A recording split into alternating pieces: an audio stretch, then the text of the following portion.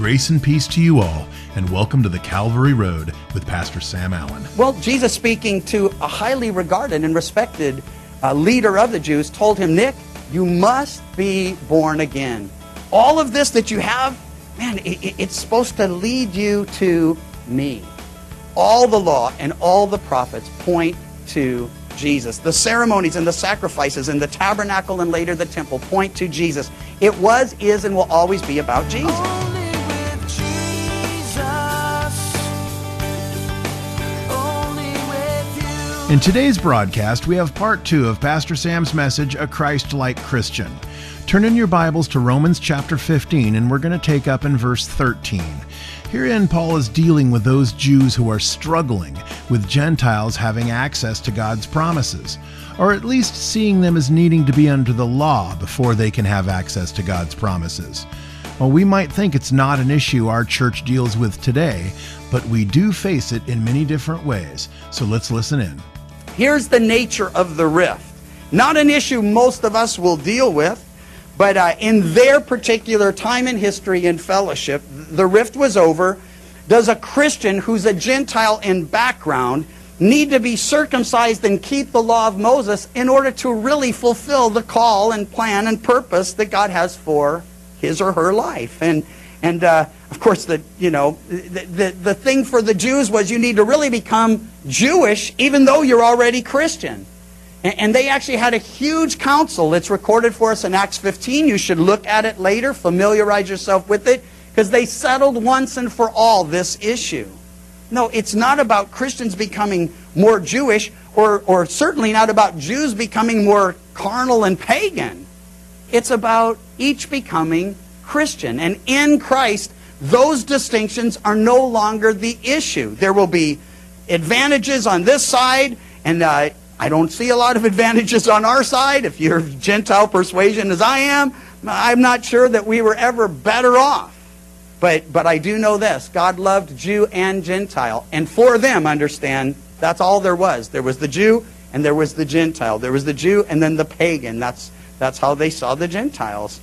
And so God reached out to those who had the law, who had circumcision, who had the feast and the festivals and the priesthood and the temple and the services and all of that stuff.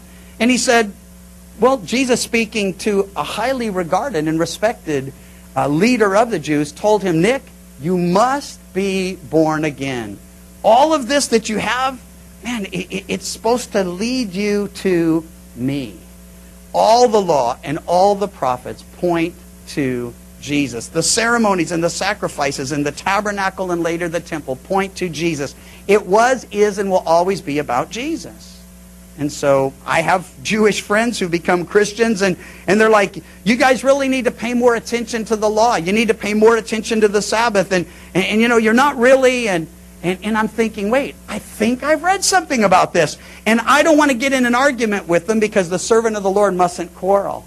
And I realize in that scenario, they're the weaker brother. That I don't want to stumble them, but at the same time, God tells them not to be judging me. I'm free in Christ. I don't have to only worship on this day or go to this place or do this or offer this sacrifice. All that has been done for us and fulfilled in Jesus. Well, he continues, may the God of hope fill you with all joy and peace, verse 13, in believing, that you may abound in hope by the power of the Holy Spirit. That the next picture, beyond like-minded, caring for one another, lovingly accepting one another, he says we need to be filled with His Holy Spirit. We need to be overflowing joy and peace. How do I know he means overflowing? Because when God fills us, it's never to the brim. It's always to overflowing.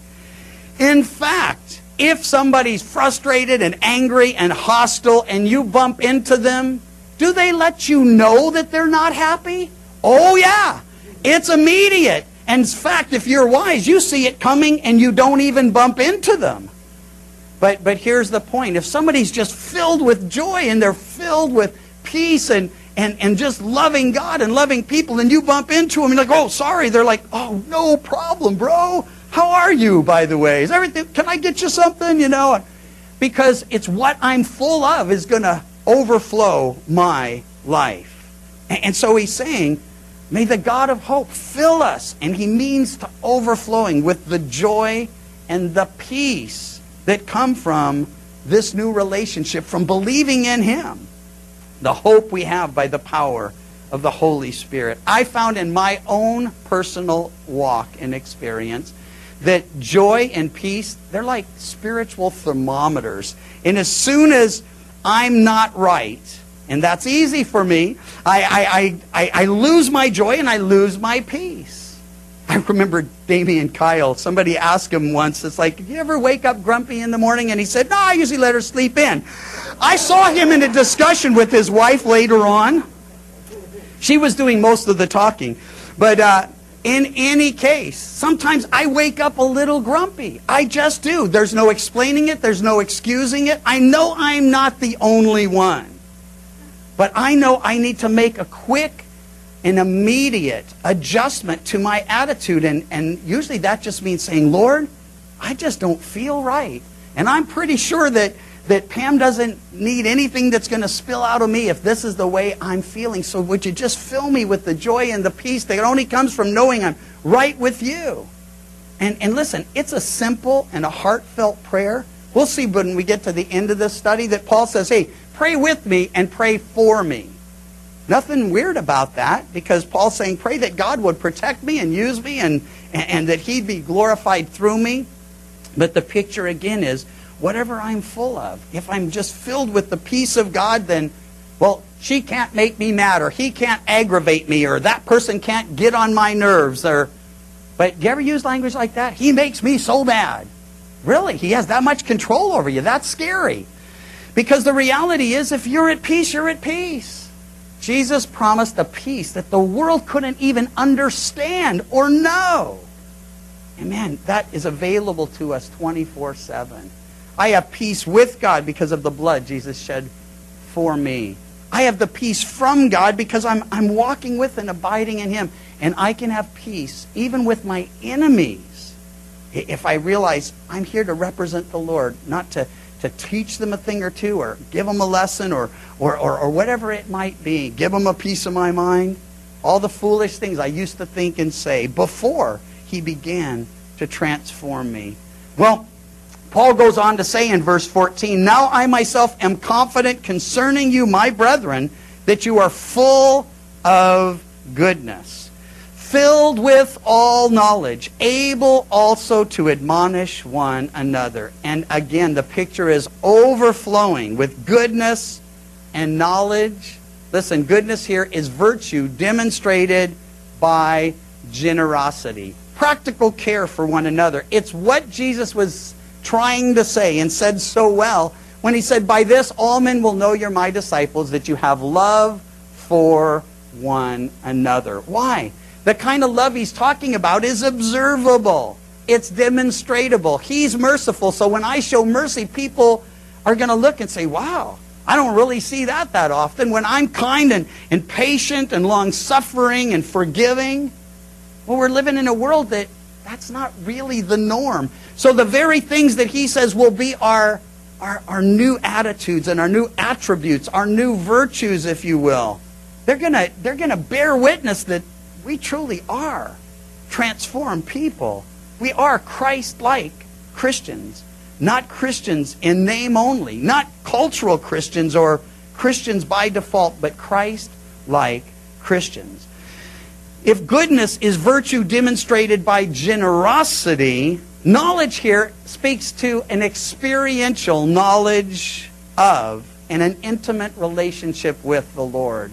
You know, there are people who have an intuitive knowledge of God. In fact, God says He's put eternity in the hearts of men. So men are always like, well, there has to be something.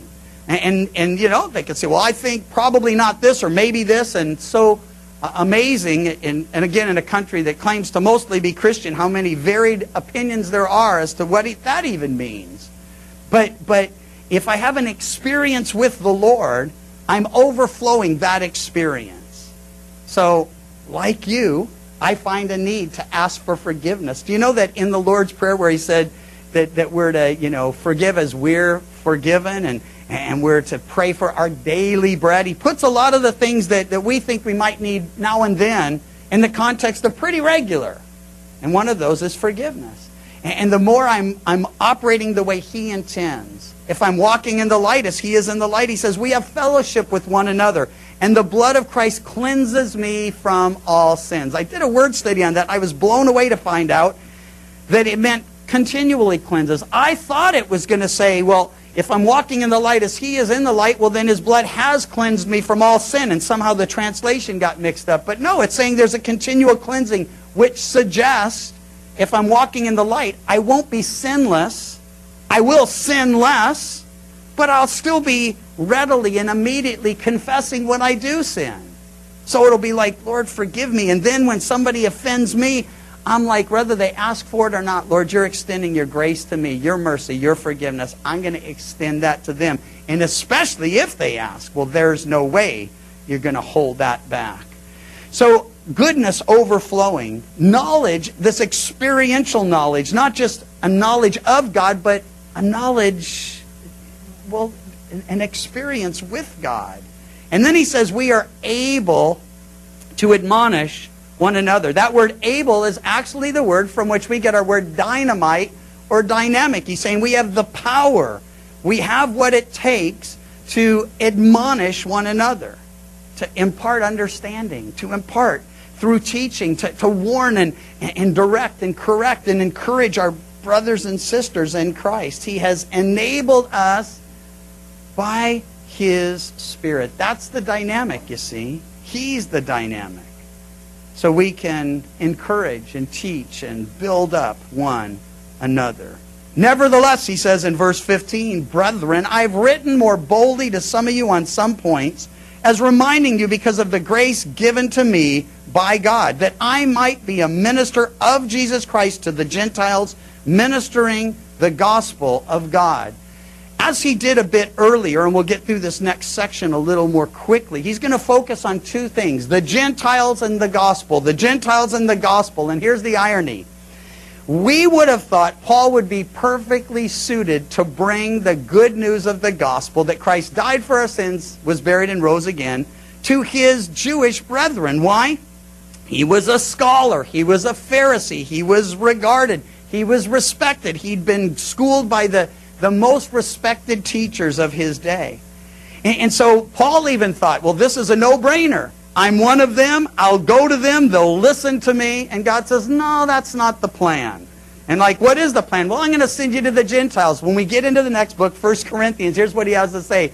I determined not to know anything among you except Jesus Christ and Him crucified. Why? Because all of that knowledge, all of the insight, all of the understanding, it wasn't going to help him reach a Gentile group that just needed to know God made them, their sin was separating them, and Jesus died for them, shed His blood, died, rose again the third day, and offered them forgiveness and pardon of sin. Now, did all that theological training, did all that understanding of the Old Testament go to waste? Not at all. Because Paul is the primary writer of the New Testament. Once we're past the Gospels and the book of Acts, most of the rest of the New Testament was written by Paul, in conjunction, of course, with God. All Scripture is given by inspiration of God. But my point is this. God was going to use Paul to write about those things that wouldn't benefit him in bringing the gospel to a group that knew nothing about the Old Testament. And all they needed to know is, hey, God made you, and God loves you, and He has a plan to deal with your sin. And that plan is His Son, Jesus, and His suffering, and bloodshed, and death for you. Well, that's what Paul's ministry was. And he says, this is where I'm at. I want to be a minister of Jesus Christ to the Gentiles, ministering the gospel of God, that the offering of the Gentiles might be acceptable, sanctified by the Holy Spirit. Therefore, I have reason to glory in Christ Jesus in the things which pertain to God. For I will not dare to speak of any of those things which Christ has not accomplished through me, in word and deed, to make the Gentiles obedient. Paul's just saying, listen, the Gentiles were reaching out for God. I brought them the message from God. And everything that happened It was God at work. He confirmed the word with mighty signs and wonders. Verse 19, the power of the Spirit of God. So from Jerusalem and round about Illyricum, I have fully preached the gospel of Christ. Now the gospel of God, verse 16, the gospel of Christ, here in verse 19, it's the same gospel. There's only one good news. And all he's saying is, this is the gospel that the Father gave me to preach, the gospel of the Son, Jesus, who died for our sins. That's what it means, that he's the Christ, the Messiah, the anointed one. So I have made it my aim to preach the gospel, not where Christ was named, lest I should build on another man's foundation. But as it is written, to whom he was not announced, they shall see, and those who have not heard shall understand. His heart, preach the gospel to his brethren, preach the gospel to the Gentiles. He said he became all things to all men, that he might by all means save some. He wasn't under the illusion that everyone was going to get saved. But he did know everyone was going to have a chance to hear about their Savior. Everyone he had opportunity to come in contact with. That's why Paul can say things, and he uses that word here, minister. I'm a minister of Jesus Christ. Elsewhere he calls himself a bondservant of Jesus Christ. And he writes from prison and he says, a prisoner of Jesus Christ.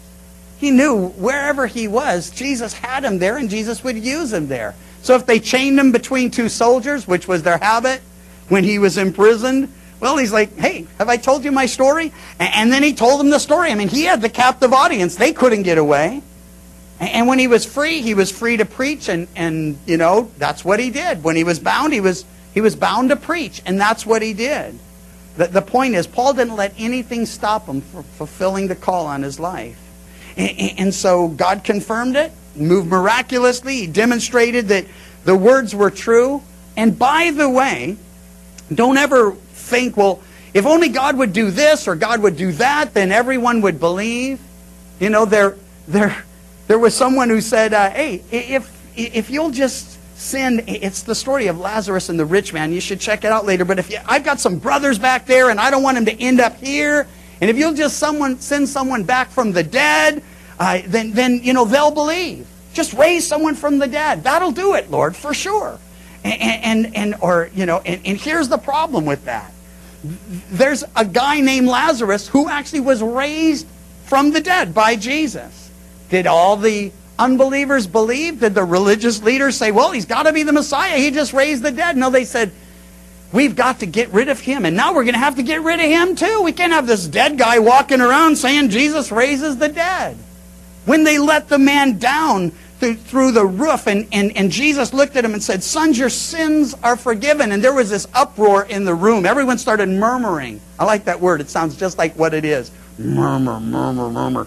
You don't even have to use any other word. It just sounds like murmuring. But they start murmuring, saying, hey, only God can forgive sin. Exactly. And Jesus was God the Son, and that's what he was doing there. But he says, that you might know the Son of Man has power on earth to forgive sins. I say, rise, take up your bed, and walk. I share this with you for a simple reason. If you're thinking it would be more radical, more dramatic, more, eye-opening, as it were, if Jesus were giving sight to the blind, which he can do, or giving the lame the ability to run and leap and walk, or raising the dead, he's saying that the primary issue of life is that our sins are forgiven. Why? All those other things are temporal. Forgiveness is eternal. Those things are physical. Forgiveness is spiritual. And so it's not to say he doesn't have a heart to do it or the power to do it. No, if you're in need, we pray, we trust him, he does what he decides. But his major issue, Jesus' major issue, was salvation. That's why he came to suffer and die for our sins. And Paul came to preach as a minister, a servant of Jesus Christ, serving the Gentiles, bringing the gospel. Well, that's exactly what he came to do. For this reason, verse 22, I've been much hindered from coming to you. For what reason? Busy fulfilling the call on his life, preaching the gospel. He wanted to see his friends in Rome. And by the way, you can read ahead into chapter 16. Paul had a lot of friends in Rome. We're going to see that next time as we conclude the book. But he says, I've wanted to come there, but I've been hindered. And no longer having a place in these parts and having a great desire these many years to come to you. Whenever I journey to Spain, I shall come to you. Verse 24. For I hope to see you on my journey and be helped on my way there by you, if first I may enjoy your company for a while. But now I'm going to Jerusalem to minister to the saints. For it pleased those from Macedonia and Achaia to make a certain contribution for the poor among the saints in Jerusalem. Here is another mark of a Christ-like Christian. Not only the things that we saw in the introductory section, but this overwhelming generosity. The Gentile Christians knew that the Christians in Jerusalem were suffering. Lots of reasons for that. Not time today to go into it. But they decided, let's take up offerings and let's just send them a love gift to help meet their needs down there. And Paul, well, he's gathering up that stuff and heading back to Jerusalem, and that's all he's saying. These guys love them because, well, they have been blessed by them. In fact, verse 27 makes that point. If please them indeed, and they are their debtors, if the Gentiles have been partakers of their spiritual things, their duty is also to minister to them in material things. Therefore, when I perform this and seal to them this fruit, I shall go by way of you to Spain. Paul's plan, he's going to go to Jerusalem, he's going to go to Spain, and he's going to drop by Rome on the way. Now listen, that's God's plan too. Only Paul has no idea. He'll be arrested in Jerusalem. He'll sit in a prison there. Then he'll be taken to Caesarea, and he'll sit in a prison there. And then he'll be threatened numerous times and ultimately have to appeal to Caesar and will be transported at government expense, albeit as a slave on a slave ship, a condemned criminal or potentially condemned criminal, at least in the eyes of his Jewish brethren. He'll be going to Rome, but all he knows now is, my heart's to be with you. And I'm planning to come to you. And it turns out because that was God's will, that's going to happen. What if it wasn't God's will? Well, it wasn't going to happen because Paul was committed to fulfill the will of God. Well, he says, I will come to you, verse 29, and when I come, I'll come in the fullness of the blessing of the gospel of Christ. And I beg you, brethren, through the Lord Jesus Christ, and through the love of the Spirit, that you strive together with me in prayers, and then to God for me. I mentioned this earlier. If you're one of those people that feels guilty praying for yourself, don't. No, if you're just praying for stuff, well then that's a problem. But if you're praying, bless me, bless me, bless me, don't bless them. Bless me, bless me. If you have anything extra, give it to them. That's a problem. But if you can pray like Paul, say, hey, pray with me and pray for me. What were his concerns? That I might be delivered from those in Judea who do not believe. Primarily his own brethren who were turned against him because he was now a believer in Christ. And then he says, and that my service, my ministry for Jerusalem may be acceptable to the saints. He wasn't saying, pray that I have an easy time, or pray that I have everything I want or everything I need, or that I fulfill all my desires. No, pray that God would use me and that the brethren would accept me and that the others would be refreshed by me, that I may come, he says, verse 32, and we conclude with it, that I may come to you with joy by the will of God and may be refreshed together with you. In Romans 2:4, Paul asked an important question. He said, or do you despise the riches of his goodness, forbearance, and long-suffering, not knowing that the goodness of God leads you to repentance? Well, how would we despise the riches of God's goodness? Well, like Jonah, who hated the idea of God showing mercy to the Ninevites, some can find themselves thinking that some other people simply do not deserve God's grace. And this can play itself out by us thinking, well, there's no way that person could ever be saved. Or, like the Jews in our study today did, they try to put unrealistic burdens on them before they can be saved, saying, the only way this person can be worthy for salvation is if they do it the same way that I did it. We have to know this is not God's heart. His heart is that all should come to salvation, because once a person is born again, they're a new creation.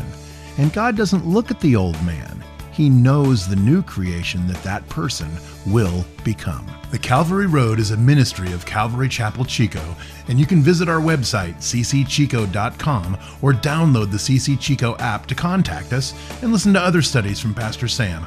You can also listen to The Calvary Road as a daily podcast by visiting thecalvaryroad.com. We'd love to hear from you, and until next time, may you find grace and peace as your journey takes you down the Calvary Road. And your grace